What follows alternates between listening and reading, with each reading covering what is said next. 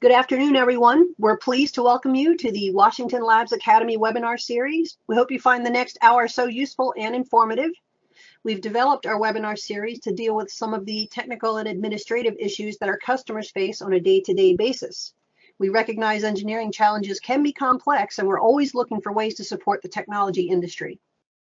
Before we begin, I'm going to go over just a few housekeeping details. First of all, I hope everyone is able to see this title slide on their computer.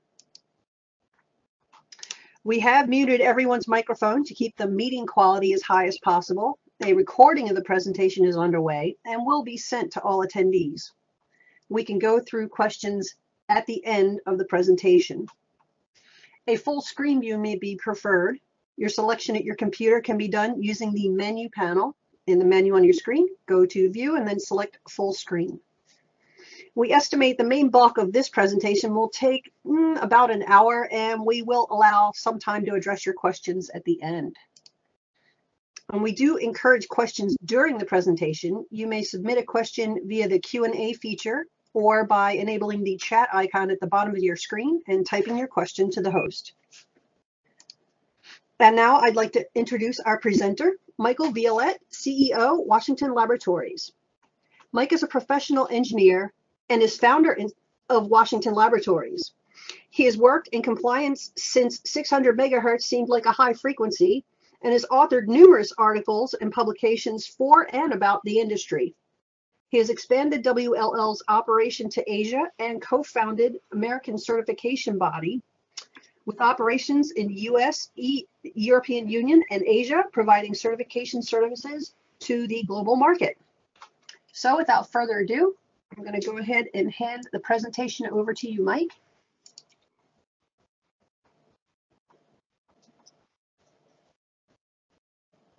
Thank you, Christine. I appreciate that introduction. Also appreciate everybody's attending today. I started out in EMC over 35 years ago and have been active ever since. So I need to bring up the other presentation. Oh boy.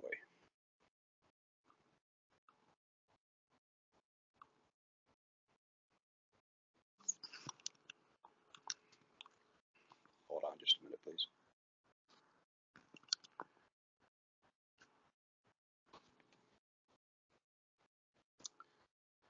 Thank you. Well, we started this business in 1989. Our first focus was on FCC, MIL Standard 461, EU emissions and susceptibility requirements. We also participate with various organizations in the compliance industry. Our main service is electromagnetic measurements, product testing and certification for United States and international markets. Some of the industries that we serve include the IT industry, avionics, wireless, telecommunication products. Basically anything with buttons, wires, and knobs is our customer basis. But our presentation today will be about European requirements and the CE marking. The CE marking is a mark of conformity for European directives. It was created, the whole scheme was created to create a single market in the European Union.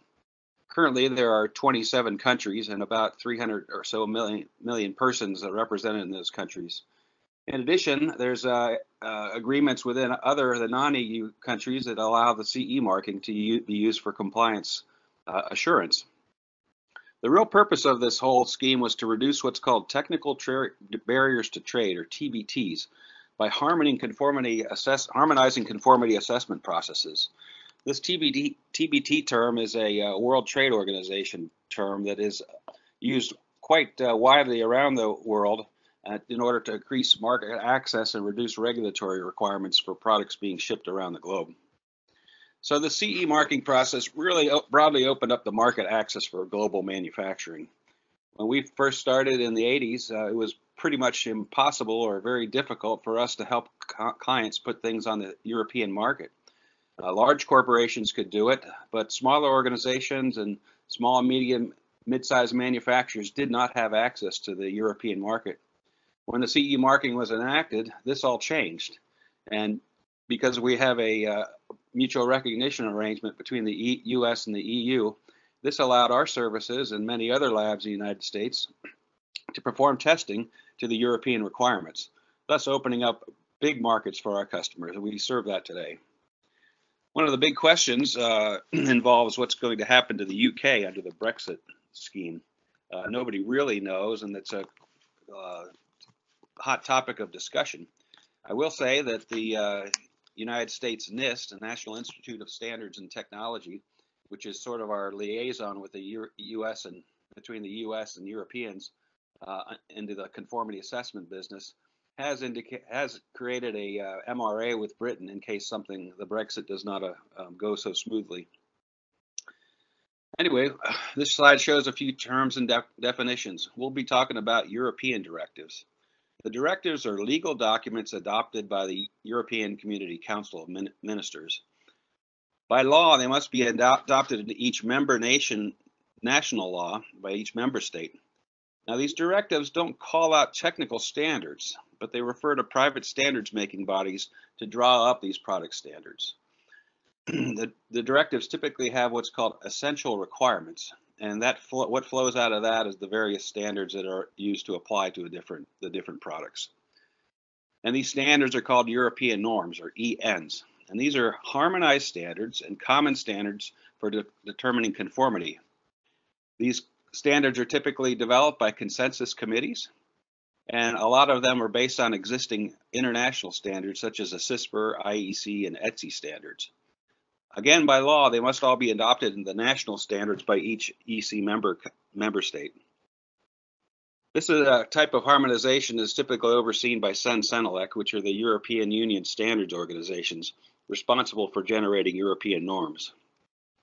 CE, by the way, does not stand for Chinese export, as has been joked before, but Communauté Européenne, which is French for European Community.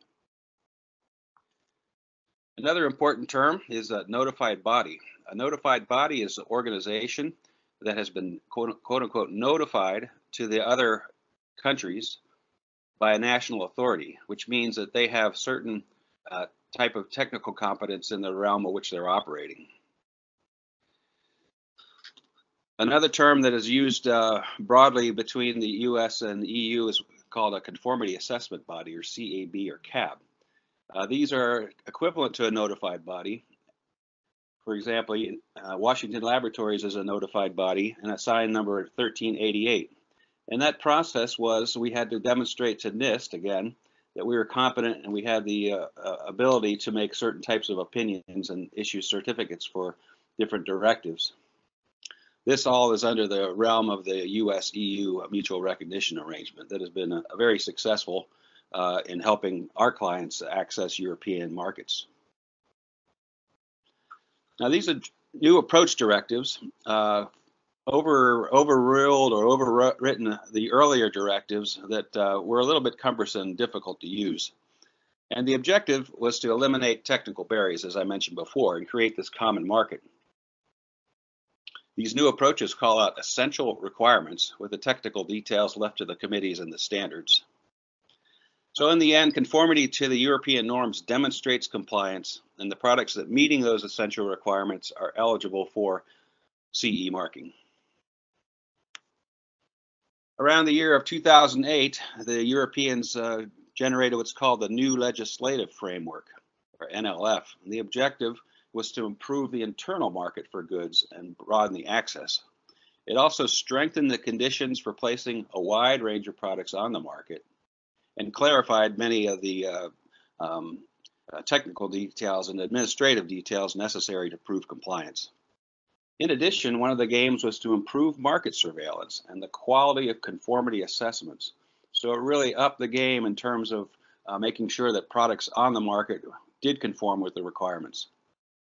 And market surveillance is a pretty critical issue these days. And typically what happens is each individual country in Europe has its own market surveillance program, some being more robust than others, honestly. But typically, each member country has the authority to take products off the market and test them, make sure that they comply with the regulations. The new legislative framework also clarified the use of the CE marking and creates what's called a toolbox of measures for use in product legislation, thus strengthening the conformity assessment process.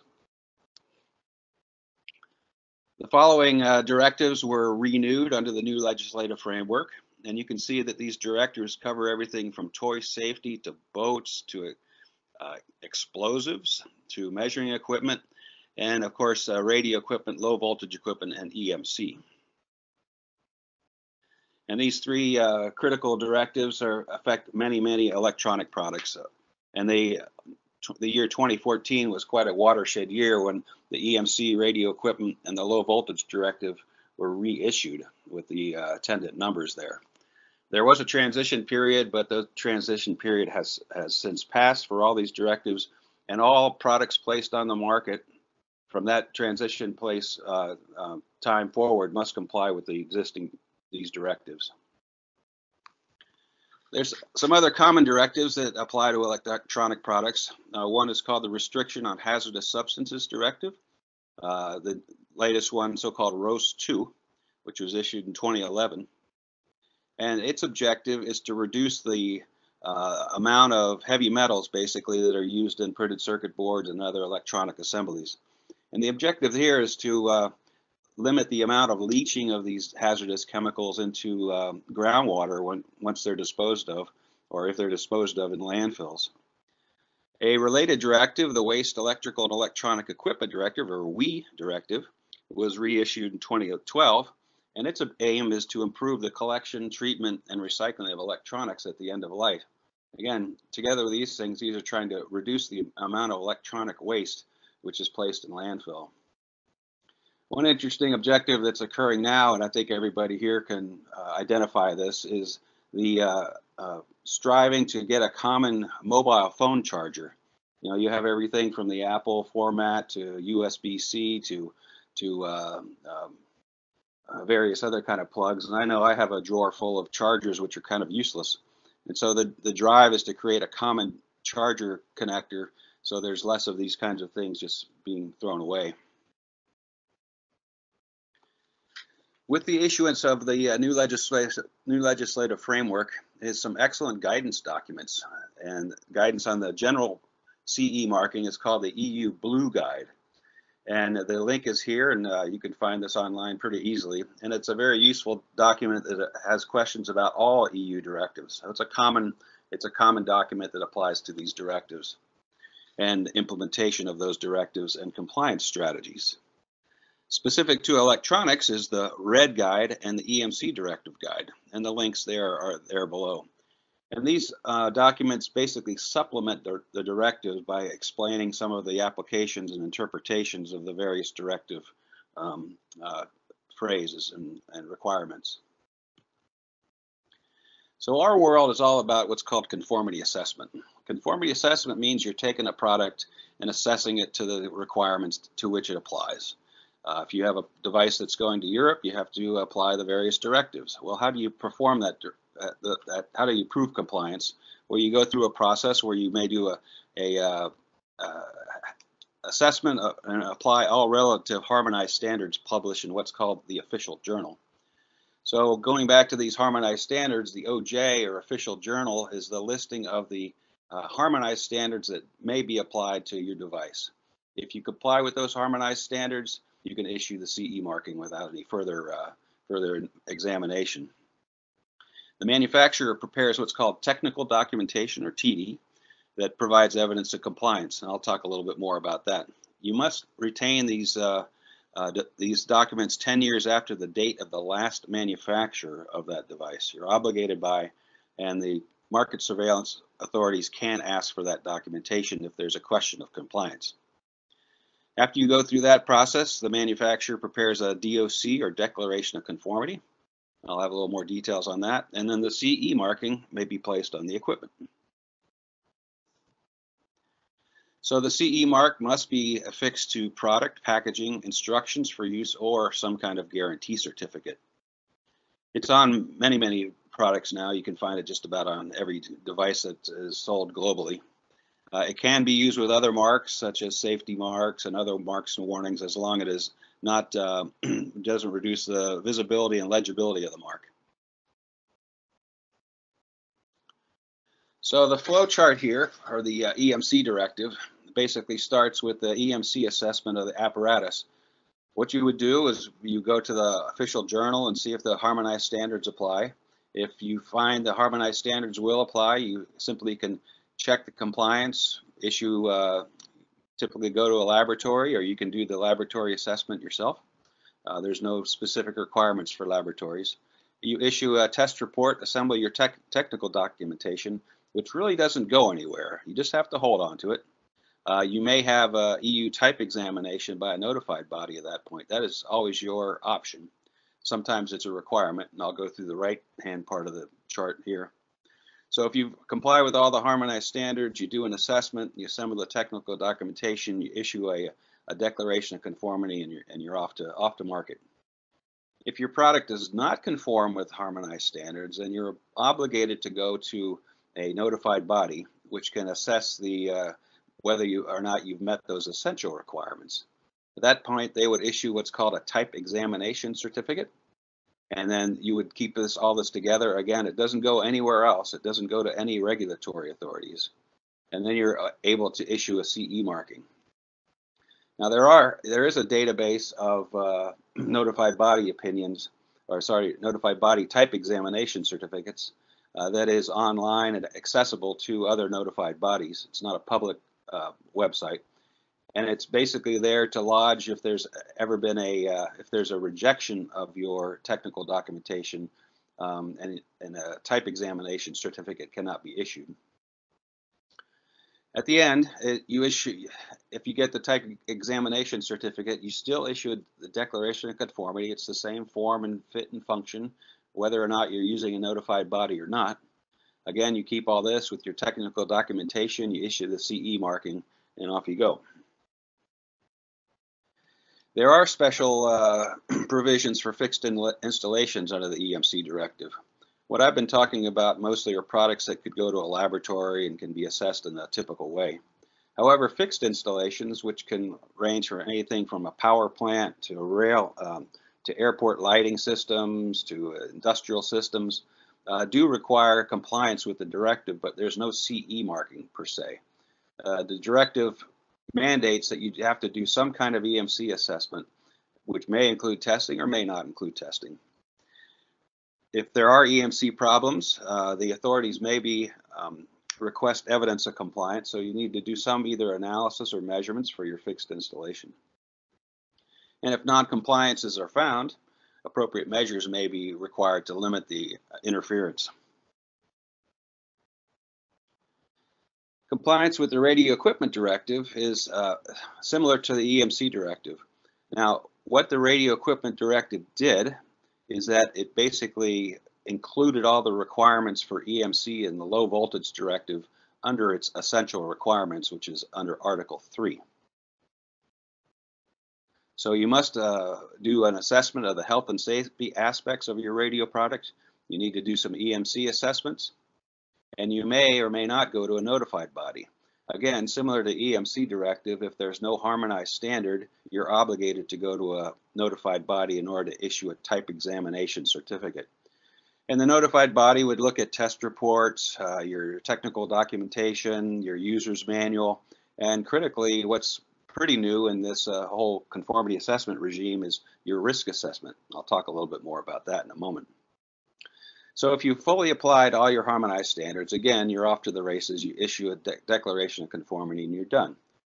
In our work at the Washington Labs, almost 90% of these projects that we do, we are able to apply harmonized standards, and the manufacturer can issue a declaration of conformity. Some cases there are no standards that exist for the device, or manufacturers may choose to use a different standard. And as long as the notified body agrees that you meet those essential requirements for the radio spectrum requirements, then you can issue a type examination certificate, the declaration, the CE marking.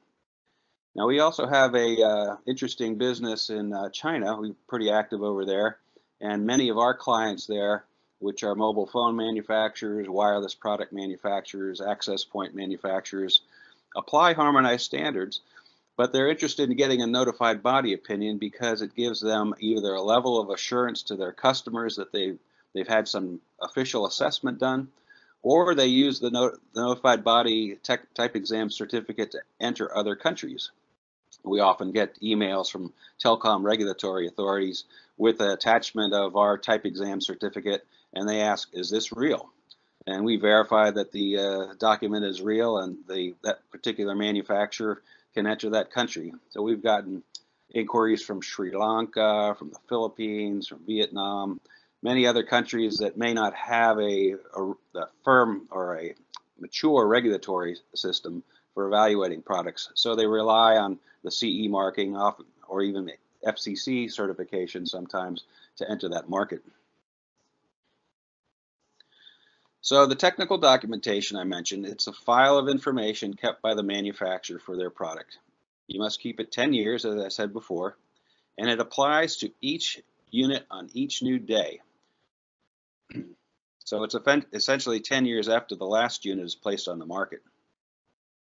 You need to show it to market surveillance if it's requested, and you would supply it to a notified body if you're looking for a type exam certification. The technical documentation is composed of the following items: identification of the product, obviously, general description, its operating modes, its purpose, its use, conceptual design and manufacturing drawings, if harmonized standards have been applied or not. If they haven't been applied, you have to, in part or not completely applied, you need to have a description of the steps taken to meet the essential requirements. So, for example, you have a new technology that perhaps the standards haven't kept up with. Well, you may choose to use similar types of testing, for example, or assessments, and you would have to make the argument that you're complying with the essential requirements by using that adopted standard or non-harmonized standard. So ultimately, testing is involved. So in general, why do we perform EMC or radio tests? Well, during development, make sure it works, make sure it will pass the tests. At production, for regulatory approval. So here at the lab, we usually have very mature prototypes that may be ready for release or final release. So typically that's when we do the measurements on a device, something that's ready for release. Often is the case, however, products may not meet the requirements, so they have to either do some design changes or modifications to the product. If that occurs, we need to make note of that and keep that as on record in the test report. You'd also do testing if there's any changes made to the product. Many times we get questions, hey, I made this change, what should I do? Well, you have to look at what parameters might be affected. Is the RF output effective? Is the electrical leakage potentially effective? Have you changed the power circuit? Or what kinds of compromises might be to the product compliance? And then you may do some gap testing to make sure that the device still complies. You also may need to do testing if there are any changes to the requirements. So many times there are new technologies coming out there, new standards get applied, and a new standard may be applicable that wasn't applicable before. And this is truly in the case of the Radio Equipment Directive, and I'll talk a little bit more about that. You may also do testing, production line testing. May not. We have some of our clients do regular spot checks. Some of the clients release a product and it doesn't go through any design changes, so they don't have to do any more testing. So for EMC and radio testing, we're making measurements of the device. Typically, talking about noise, which is emanations from the device that may cause interference to other products, other services. Immunity, this is a measure of the product's capability to withstand its environment. Could include radio frequency environment, a lightning surge environment, other users in the spectrum.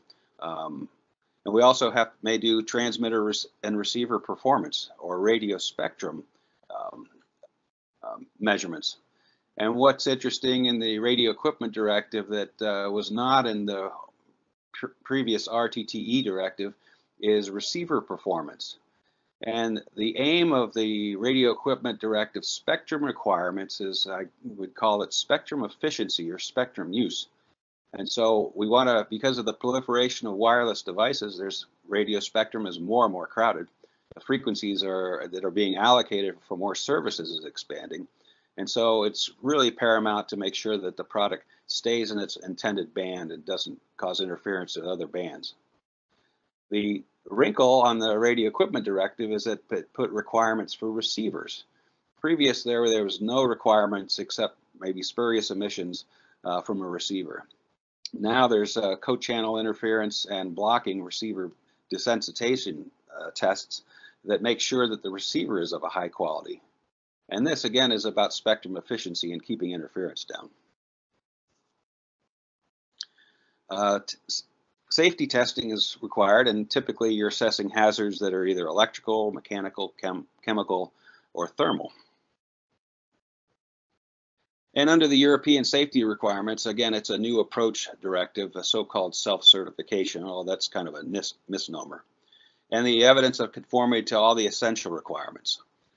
These requirements, again, are intended for market inspectors, and we need to have documentation to support the use of the CE marking. In the end, the manufacturer does affix the CE mark, and even in the safety realm, there may be a notified body required for some products. This might be essentially very hazardous products. An example might be a chainsaw that could certainly harm somebody, and a notified body opinion or assessment is typically required for those potentially hazardous products. So the low voltage directive, again, recast in 2014 and now in force. It's been around since about 1973, and it's products intended for the connection to main voltage up to 1,000 volts AC, above 50 and up to 1,000 volts AC. And generally employed for household products, information technology, office, laboratory equipment, communications gear. It's applied quite broadly to low voltage products. And it's for products where hazards are primarily electrical in nature. So once you've gone through your testing regimen, your assessment regimen, you're okay. You're going to issue a declaration of conformity. So this is your manufacturer's document. It's a piece of paper. It usually fits on one page. It's got to be included with your shipment and typically included with the manual. It would have the apparatus name and product name. Interesting, the name and address of the manufacturer or his authorized representative. So you must have an authorized representative in the European Union. And this has a recent parallel in the United States where the FCC went to a supplier's declaration of conformity, or SDOC, for benign electromagnetic devices such as computers and peripherals and non-radio products. So under the SDOC procedures, a manufacturer can test at any laboratory. It doesn't have to be accredited, which is an interesting twist from the past DOC procedure. And what the SDOC did is it combined verification and the declaration of conformity for devices under Part 15 and Part 18. The additional requirement that was employed was that the manufacturer must have an authorized representative in the United States. And this authorized representative would be the point of contact in case there was an interference issue or question. One of the statements, back to Europe, one of the statements was the following phrase must be on a form of the following phrase must be on the DOC. The EU Declaration of Conformity is issued under the sole responsibility of the manufacturer. On the DOC is the identification of the apparatus so it can be traced. This could include a picture. I typically don't see that, but it could include a color image. The statement that the object is in conformity. It references the relevant harmonized standards and may have, if applicable, the notified body and the type examination number. So we typically issue the type examination number, a unique number out of our system, and this would appear on the Declaration of Conformity.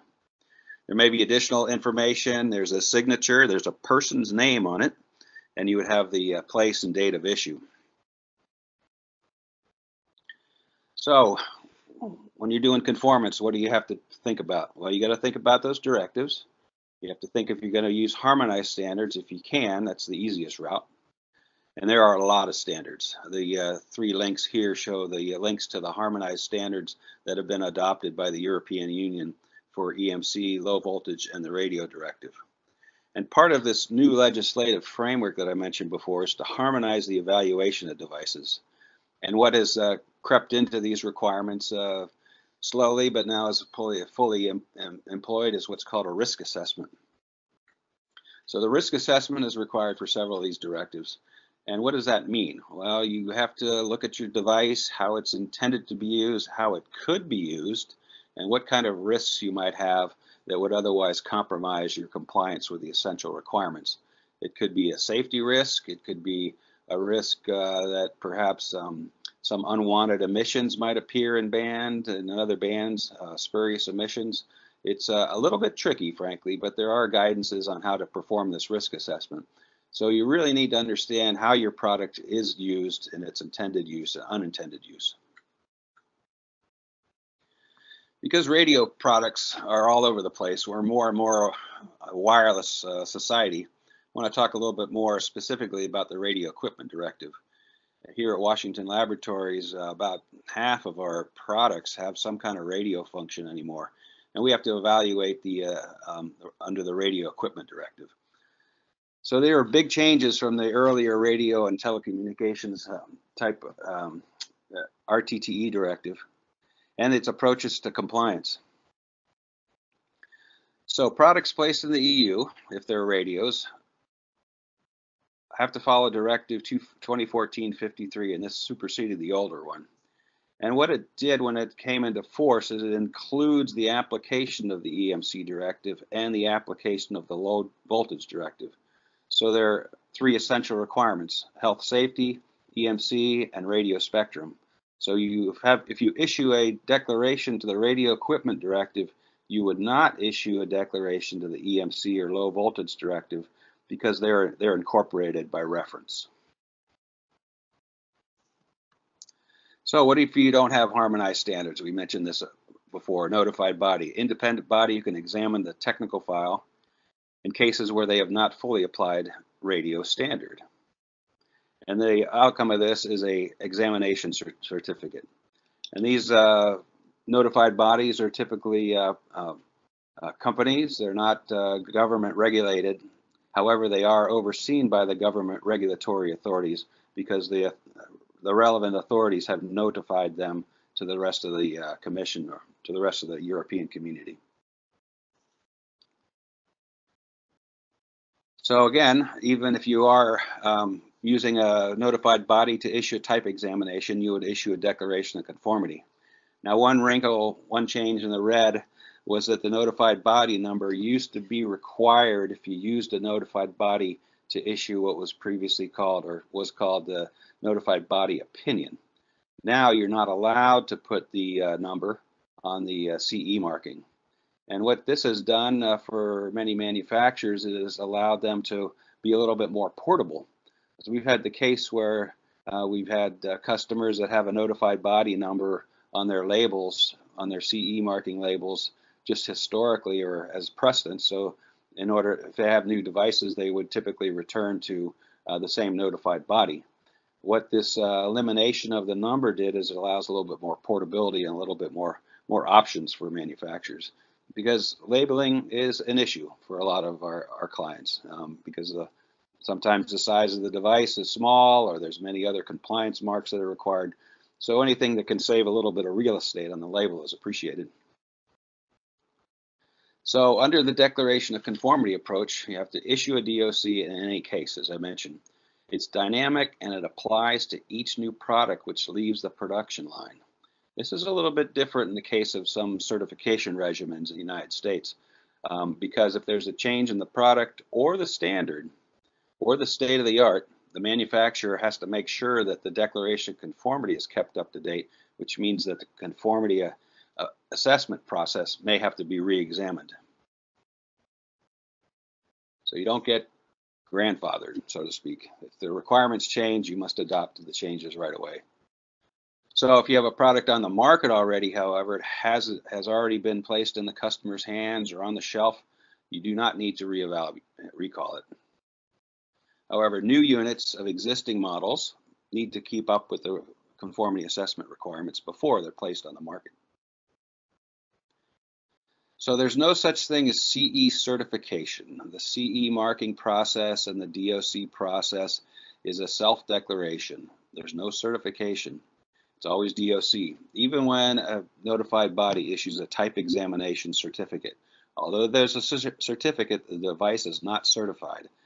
This is different from the United States and Canadian regimens, for example, where you would go to a TCB or telecommunications certification body, and you would get a certificate for that device, a grant in this case, for the U.S. But that device is a certification process, is a more formal process, where for radio devices in the U.S. and Canada, you're obligated to go to a TCB to get that certification.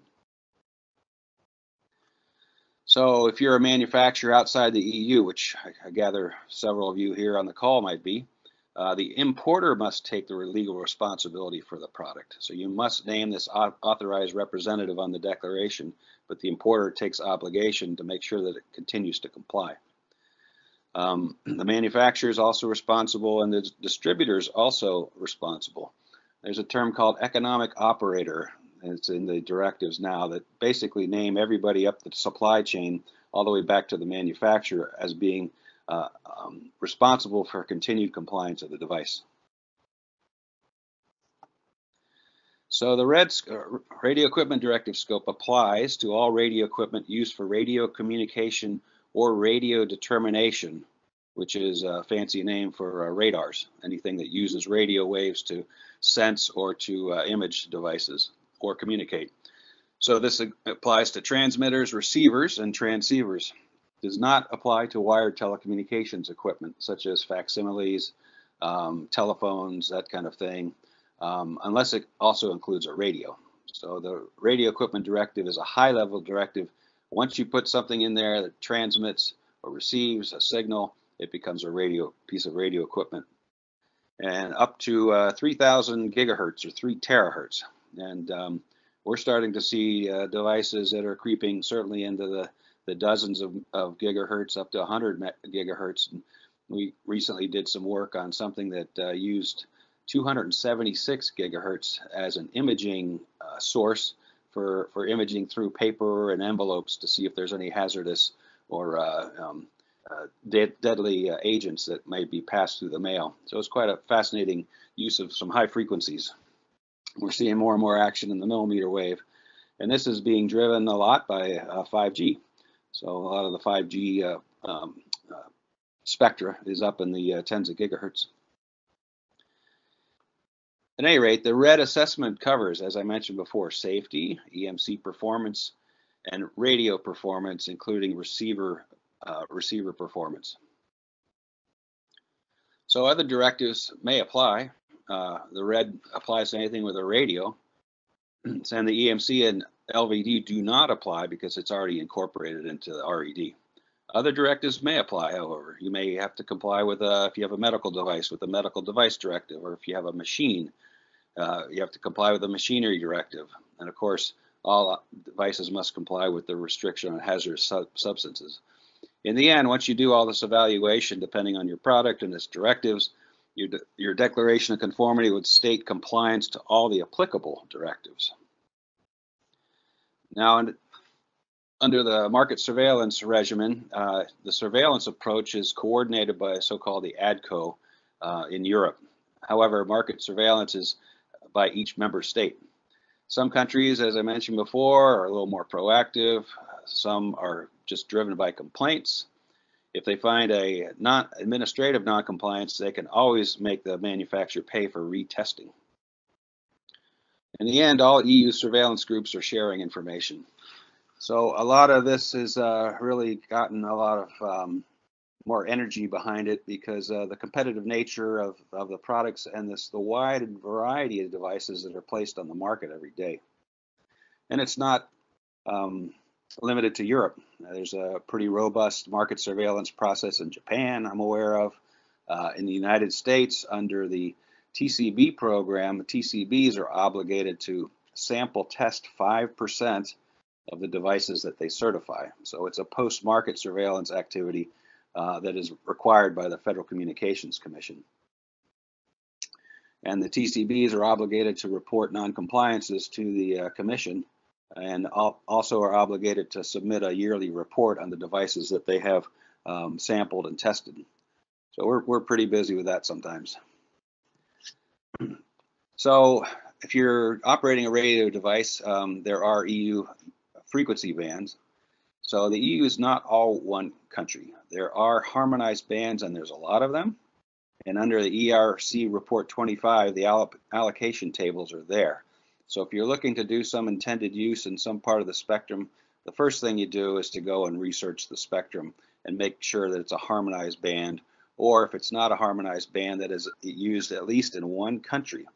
Under the Radio Equipment Directive, one of the requirements is that the device must be able to operate at least in one country. The EFIS, or European Frequency Information System, is at that website right there. And this website allows you to type in certain frequency bands, and what returns is where those bands are harmonized or where they're allowed. I've used it on several occasions, and it's not perfect, but it's a great starting point if you're putting a radio product on the market. A little bit more detail is in European Recommendation 70-03, and it's a great guidance for what's called short-range devices, which are typically low-power things that are normally less than 1 watt. So if you're using a harmonized band, you can ship to any of the European Union countries. Are there other restrictions that you have to think about? Is indoor use only required? And certain ultra-wideband devices and certain devices in the 5 gigahertz band are required to only be used indoors. Is there a license required? Well, that's going to be a country-by-country case. So restrictions of placing into service. So there's so-called Class 1 and Class 2 devices. If the band is harmonized and you're putting it into use without any restrictions, the device is a Class 1 device. If the band's not harmonized or there's some restriction, then it's a Class 2 device. So this doesn't really affect the testing at all, but it's important for manufacturers to comply with the Radio Equipment Directive. Anyway, so RED compliance is pretty simple. So you do assessment or test it, make sure it passes. You label the CE marking. You may need to use a notified body type examination. You always create a declaration of conformity when all aspects comply. Again, once you comply with all the directives. You must maintain that technical documentations and monitor the standards and the regulatory regimes to make sure that things don't change. Or you may not want to do that, but maybe you have a good relationship with your test laboratory or other associates in Europe that monitor this process. There is a conformity assessment organization, Radio Equipment Directive Compliance Association, RED-CA, and that's a great source for information on changing regulations in the radio regime. And you can join up as a member. I don't recall the fees, but they're pretty nominal. But it's they've got an email reflector and other resources that help keep up with the regulations for you. In summary, the directives carry all the legal weight, and the standards have the technical detail. In the end, under the European regimen, the manufacturer is always responsible for compliance, and the labs may assist manufacturers, but accreditation is not necessary. You can do your own assessment, and again, notified bodies may be used. So that concludes my presentation. If anybody has any questions, Christina, I'm happy to try to answer them. Thank you. Hi, Mike. Yep, I've got a few of them here. First question is, if I integrate several products with CE marks from different manufacturers and create a new product, is it considered valid to apply a CE mark based on those other CE marks? Well, we used to say CE plus CE does not equal CE, and that's still the case. So you have to do something. So what does that mean? Well, you might have to run some emissions tests. You may have to perform some immunity work. It really depends on the configuration. But in the end, you have to show that you comply with the essential requirements. So we all often have this question. We have clients that come to us, and we may give them a range of full testing to partial testing. If you've got test results from some other manufacturer, that may be considered. You could go to a notified body and get an opinion based on your technical documentation. So it really kind of depends on the situation, and there's variables in there that have to be assessed. But in the end, you have to do something. Okay. This next question is in reference to the other common directives you were speaking on. Can you speak about the Eco Design Directive? No. Yeah, I wonder if it ties in with RoHS in some way. I really am not sure about that. I guess maybe it's an environmental directive. This says that I looked it up. It says adopted in October of 2008, the directive sets mandatory ecological requirements for energy using and energy related products sold in the EU. So probably like refrigerators and things like that. Similar to Energy Star in the United States. Yeah. I'll be honest with you, we don't have any requests for that, and perhaps we need to do a little research, and maybe we'll have a new service. Okay, well, there you go. So the next question, can a new revision of a standard for an EU directive be used before it's harmonized? For example, published in the official journal? Sure. You have to go to a notified body, though, because if it's not harmonized, you're obligated to go to a notified body. Maybe perfectly okay. Okay. Let's see, the next question. New approach EU directives require a manufacturer's address on each product shipped to the EU countries. Has a ruling been made that the manufacturer's email address is sufficient? I haven't seen anything particular about the email address, but you have to have the name and address. That is definitely a new requirement that I think is a little bit onerous, but maybe a website or something like that might be more appropriate. Okay. And the question that I had before about that Eco Design Directive, the person said that it's energy regulation for ITE products that they're looking for conversation about. Yeah, I apologize. That's just not in my forte right now. I mean, we've variously done Energy Star type evaluations for the United States, but there's really been no demand that I can recall for people going to Europe with this. Well, I guess our official position is to be continued. Yeah, to be determined. That's it. Probably. Okay, next question. When complying to RED, should you not use a CE number or do you not have to? So I believe this refers to a notified body number. If that's the case, then under a radio equipment directive, you're not allowed to put the notified body number on your CE marking, even if you've gotten a review and a type exam certificate from a notified body. Interesting. Okay.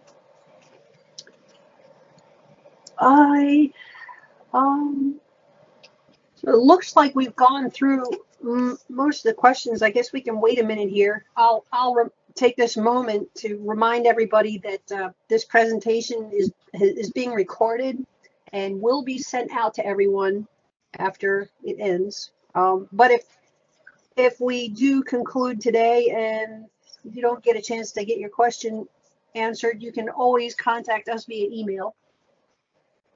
Happy to take your questions. Christina, thank you for your excellent hosting job once again. And thanks to the attendees for attending our webinar. Have a great day, night, evening. Well, before we log off, guess what? We got 2 more questions. Okay. All right. How about that? So the RED, that person says, can that be superseded by another directive? If you put a radio in your device, you're obligated to comply with the RED. You may have other directives that apply. For example, maybe you have a medical device, and we've done evaluations on stent inflators that have a Bluetooth function. So the device had to comply with the radio equipment directive, and it also had medical device directive requirements. So in any case, you put a radio in your device, it's a RED product. All right. So, last question here. Can you explain the role of an economic operator? The way I understand it, it's basically anybody in the supply chain that brings the device to the user. So it could be a distributor, a manufacturer, certainly. Yeah. It could be anybody who has an influence on the product placement on the market. That's my understanding of an economic operator. So it's pretty broad. Okay. Well, I am looking. Let me check the Q&A here and see if there's any other ones that have come in. Looks like we have quite a few that have come into Q&A. Okay. So, well, hold on. could you elaborate on the cases or examples where notified body is needed or not? What that flow chart, I guess, is the reference. In what case is there not a harmonized standard? And what is an example of a harmonized standard or non-harmonized standard? And how do you determine whether or not it's harmonized? Okay, so harmonized standard, first it will start with EN, which means European norm. Okay, so first you start there, and then you look at the rest of the number, and if it appears on the official journal of the European Union, then it's harmonized. If it's not in the official journal, it's not harmonized. So an example of a non-harmonized standard where we've done an evaluation is under Radio Equipment Directive. It includes basically anything in the radio path. And so we've done a little bit of work with antenna manufacturers for automobiles, and there are no harmonized standards specifically for that application, that use. And so we're allowed as a notified body to take a look at that, and we would get information on what kind of compliance the manufacturer may have done, and that this could be performance or making sure it hits the right specifications. And at that point, we issue a type exam certificate for that product. Another example, in general, over the past, we've taken, say, military mil standard testing as an example of presumption of conformity. In that case, you have to do some analysis, say what testing has been done, and perform a technical justification why the device meets the essential requirements. It all kind of flows back up to the directive where you have to comply with the essential requirements. And if you use something that's not harmonized, you're obligated to use a notified body. Okay. Let's see. Can CE mark be E-labeled? No, not yet. All right. It's anticipated that it may come, but they haven't allowed the use of an E-label yet. This is in contrast to FCC and Japan and others that allow E-label on things that have displays, like smartwatches and cell phones. Okay. Let's see. Does CE mark eliminate the need for the RoHS mark? No, the RoHS mark is under the product directive for anything that's electronics. So you're obligated to comply with the RoHS. Okay, and then again about the CE mark, is the CE mark on packaging optional? Yes, it must be on the product. It could be on the packaging and label, but it must be on. It must be on the product, right? Okay. Let's see. Should we list both machinery directive and IVDD on the declaration of conformity? If they both apply, sure. I guess it's the in vitro diagnostic directive. If your device is a machine and it's IV in vitro device, then you have to have both directives on your declaration. If you put a radio in it, you got to put the radio directive on there too. Okay. So the only thing Red did was eliminate the need specifically to reference the EMC directive and low voltage directive, because it's incorporated in the evaluation. Okay. Looks like I've got one more question here. Do you do consulting for more detailed questions? Sure. It's what gets us out of bed in the morning. Just drop me a line. My email's there on the screen. Be happy to help you in any way we can. Okay. Well, oh, look, here's another one. Will LVD and EMCD incorporate into IVDD? I believe that they're standalone.